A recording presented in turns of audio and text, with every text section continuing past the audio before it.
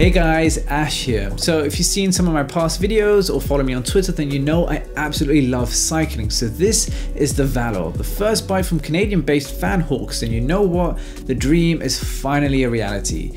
It was nearly been 2 years of delays. It's taken absolutely no time to leave an impression. The concept behind the bike is something that gets us all going. Take something we love and infuse it with tech. Sure, anyone can do this, but for it to be done and done well, it takes serious thought, especially when you're dealing with something beautiful and mechanical like a bike. When they originally announced this on Kickstarter, I wasted no time at all with aligning my thoughts with the concept, but that's all it was, a concept. Prototype versions had the tech, but the design and geometry of the bike was lacking. What we saw looked awkward at best. And here, serious enthusiasts were quick to write it off, but as the campaign continued, Vanhawks hired the likes of Mark Remnick from Valour Cycles. This immediately ensued faith and a certain sense of relief because we all wanted the technology, but not at the expense of a bad bike.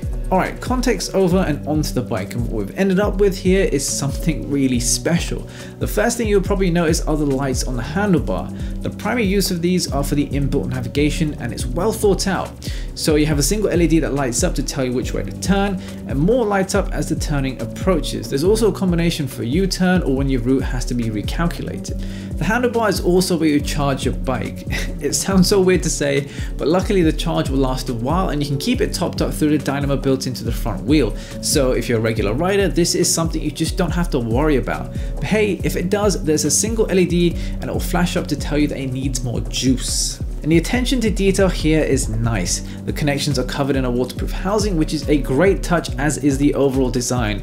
It's beautiful, monolithic, and all the electronics here don't compromise the design or the bike itself.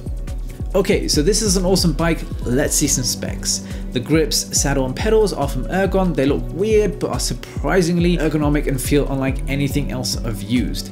I've opted for the multi-geared version, which houses the N360 gear hub from CVT. Compared to a normal gear system, this one is internal and self-contained.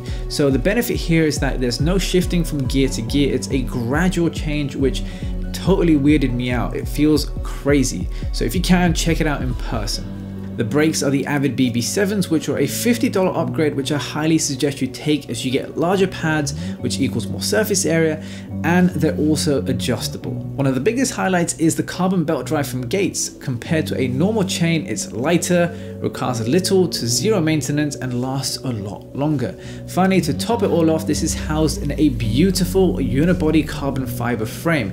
In some ways, you know what, I just want to look at it. Who cares about riding? Okay, so what is this like as a bike? I've shown this to many people, both bike lovers and people who can care less, and the one thing that stands out is the balance. As I have the internal gear hub, most of the weight is shifted to the rear, but when riding it does a remarkable job of not making it seem so. And the other thing is the tech. People were outstanding to find out that this bike contained a gyroscope, an accelerometer, a magnetometer, speed sensor, GPS receiver, and a whole lot more in what looks like a normal bike. And the thing that ties all of this together is the app. Boot it up and you have a maps-like ability to input your location, plan your route, and start the navigation. Not having to look at your phone while cycling, not only is it liberating, but allows you to keep your eyes on the road. Swiping over, there's all the metrics you need regarding distance, calories, elevation, you name it. I just hope in the future that we can share this data to other services, because at the moment you can't do anything with it. Then there's the settings where you can connect to your bike, check the lights, see new tutorials, and finally, and the best part, talk to a Vanhawks rep to help with any problems or queries that you might have. I've been using this frequently, and I tell you, it's one of the best customer service experiences I've ever had, hands down. And the tech doesn't stop there. The bike has a couple of pretty big features that aren't enabled yet. After all, this is only the start. One of these is the proximity detection. So essentially, if an object comes into your blind spots, then the handlebars will alert you with haptic feedback. This is potentially a massive feature, especially when you're riding in a city like London. The second feature I can't wait for is what Vanhawks are calling the mesh network, which basically aims to combat bike theft. So if your bike does get stolen, any other Valour in a city will be able to look out for your bike's unique signature. So of course this is a long-term feature and requires a developed infrastructure of other Valours to really kind of see the benefit. There's a lot more coming too, which is why this connected bike platform is a really interesting sphere. Guys, I honestly thought this wasn't going to happen. After the first major delay, I was bummed, but after the second, I was livid. You know what? I held out and here I am. it's amazing. It feels great, rides great, and all the tech is just the cherry on top. And when you put all of this into a package that looks this beautiful, has a full carbon frame and starts at $1,459, it just shows you how much thought went into creating the bike of the future.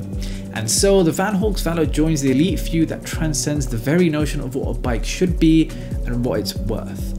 Thank you so much for listening. Take it easy, and I'll see you soon.